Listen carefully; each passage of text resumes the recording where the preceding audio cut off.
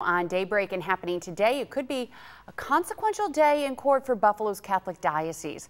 A hearing in federal court will determine whether abuse claims against entities affiliated with the diocese that haven't declared bankruptcy, including parishes, can proceed in court or whether they'll remain on hold. According to Steve Boyd, the attorney representing nearly half of the 800 plaintiffs, if a federal judge sends these claims back to state court, trials can begin.